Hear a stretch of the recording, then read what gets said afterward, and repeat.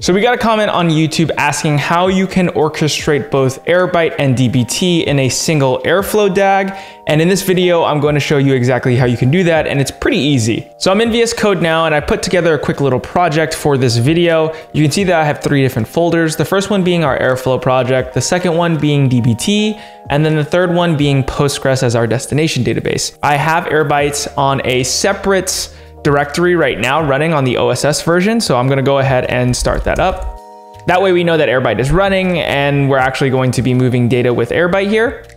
While that's loading up, let me quickly run through exactly how this is going to work. So Postgres is just a simple Docker Compose file spinning up a Docker container for this Postgres database where we're going to be sending data into. The DBT folder is obviously going to contain our DBT project. From there is where we're going to be writing our DBT models, our custom models in SQL on top of the data that's in the destination. And then lastly, Airflow is going to contain our DAGs where we're going to orchestrate the Airbyte jobs. And then once the Airbyte jobs finish, then we're going to move over to DBT and then write the models on top of the data inside the destination. And now the question was how you can do that effectively in one single DAG. First, let me show you how this is looking on the DBT side. So if you go into the models folder, and obviously some of the prerequisites here is that you have some experience in writing DBT models using Airbyte, as well as some basic understanding of Airflow and what it does. We're not going to go into that in this video, but if you want to know anything about that in a different video, let us know down in the comments. Whenever you spin up a simple DBT project, you get sent, these first initial DBT models as examples. I've kept them for the sake of this video. We don't really need to, go into writing custom models for this. This is simply just to show as an example of how you can sync and orchestrate both Airbyte and DBT in Airflow. It's a pretty standard DBT project here. The only thing I've truly modified is the profiles for DBT. And if I go to my home directory and I need to find my DBT, let's open up the profiles folder inside of VS Code, and you can see that this is pointing directly to the Postgres Docker container. As you can see on the host side is host.docker.internal, as well as all the other information you need, and it's targeting the dev profile. So that's really the only change I did to the DBT project. Obviously, this is going to look a little different for you depending on what kind of environments you're working in, whether that be a development environment or a production environment. You can have both, and all this information is going to be custom to your specific instance. And now if we go over to the Airflow side, which is obviously where we want to be, I have cloned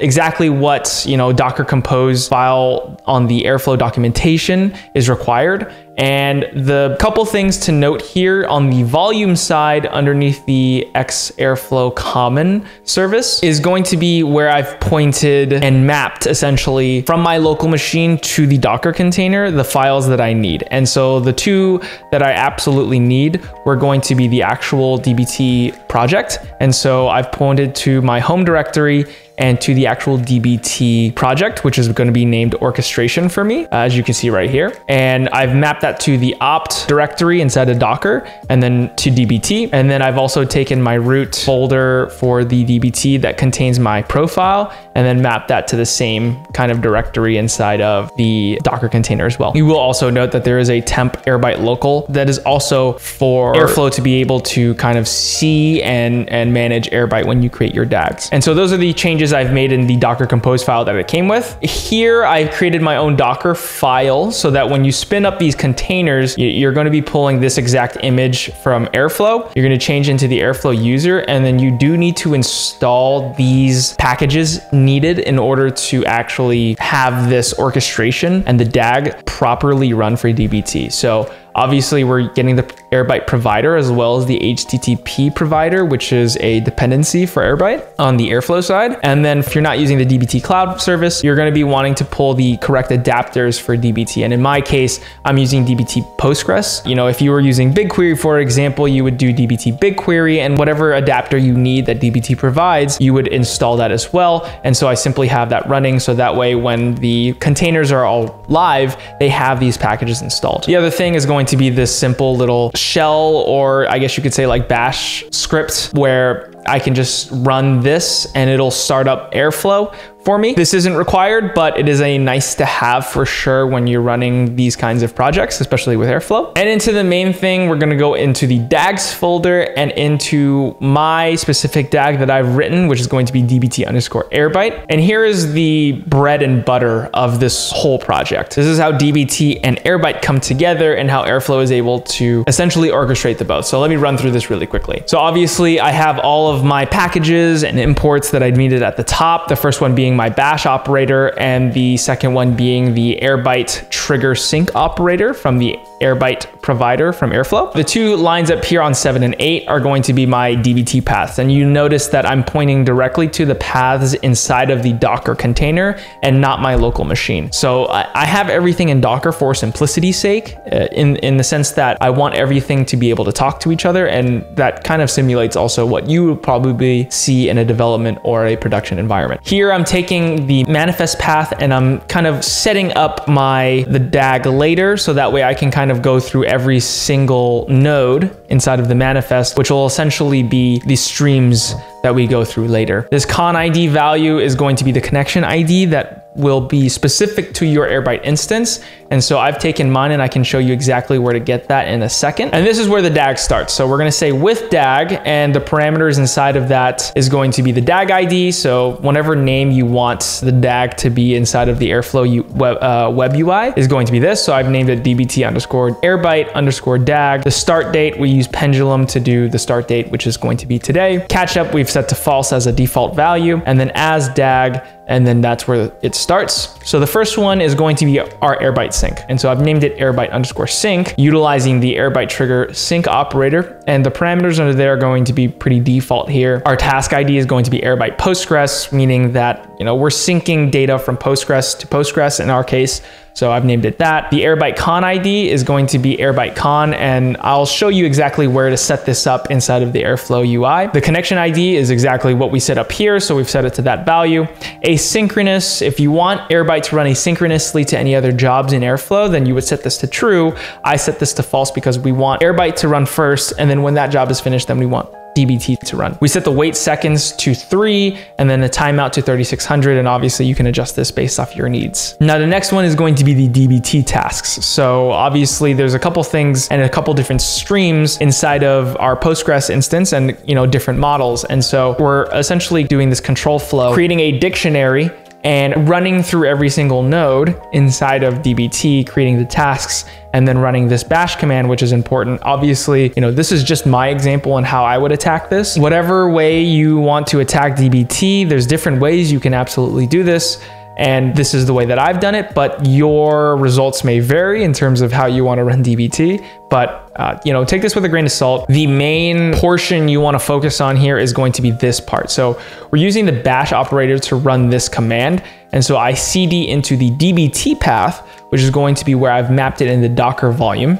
And then we're running this command. So we're going to run dbt run models. And then obviously the node info will be the name of the model. We have 2 that we're going through. And then we're pointing to the profile that we want to run. So that way dbt knows exactly what profile and where to set, where we're writing data on. So that's going to point directly to the profiles directory in Docker. And then down here is where we essentially create order of operations. So we're saying the Airbyte sync task should be run first before the dbt tasks in this DAG. And obviously this runs under one single DAG. So that is how everything is set up. So Airbyte will run first and then dbt will run second. Now that we have a view of how this project is going to run, let me show you exactly how that's going to go. So let me go ahead and Docker compose up on the Postgres side and run the database. So the database is now live. I'm going to be on this end and I'm going to cd into Airflow and I'm going to do /start.sh, and that's going to go ahead and run Airflow for us. Okay, so now I have a web browser up. First, I'm going to load up Airbyte, which is going to be localhost 8000. The username is going to be Airbyte, and it should be just password on that front, and I should get into the Airbyte UI. So you can see that I have my connector set up. The one we're going to focus on is the Postgres to Postgres one. Let me zoom in here so everyone can see. When I click this, you'll note that after the connections flag on the URL, we have this ID right here. And if we go back to VS Code, you'll notice that it matches exactly what is here in my con ID value. So that is where you'll get your connection ID. You'll start Airbyte first, create your connector inside of Airbyte with both your source and destination, and then that will create your connector ID, which you'll want for the DAG. Next, I'm gonna go ahead and load up Airflow now that I've started it. So that's gonna be localhost port 8080. And that's gonna get me into the web UI. And now you can see that dbt_airbyte_dag is here. But before we run this, there is an important step you'll want to do in Airflow. If you go to the admin tab and go to connections, you'll see that I have an Airbyte con connection right here. And that is important because we need that. If we go back to VS Code again, you'll see that the Airbyte con is listed as Airbyte con. So you do need to set that up in order for Airflow to know that, like, you know, how to connect to Airbyte. All right, so back inside of Airflow, so you can see that I'm like, when I've clicked edit connection, you'll see that there's the connection ID. You want to name it exactly what you set inside of Airflow. My connection type, if you click this drop down, you'll have a list, but you want to set it to Airbyte. The host, obviously everything's in Docker. So for me, everything is going to be host.docker.internal. And then the login password is going to be exactly what you've set inside of Airbyte. For me, it's the default values. So that was Airbyte. It's not listed here, but I wrote down the password, and then the port is going to be 8000, which we've used to access the web UI. So after you've set all of this inside of your connection, you can click save and go back to the DAGs. And now that everything is running for me, I can go ahead and click on this DAG and enable it. So we're gonna unpause this DAG and we're gonna click auto refresh here. And then now we're going to click trigger DAG.